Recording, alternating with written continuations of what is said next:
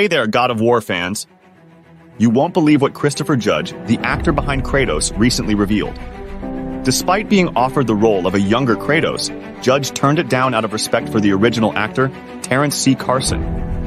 In a recent interview, Judge explained that he never watched Carson's performance to avoid imitating it, wanting to make his own mark on the character. He even refused to somewhat match Carson's voice for a recent cameo, emphasizing the importance of respecting the work and established character of other actors.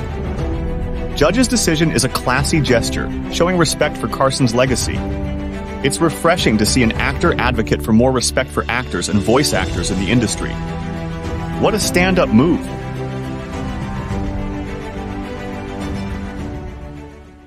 Hey there,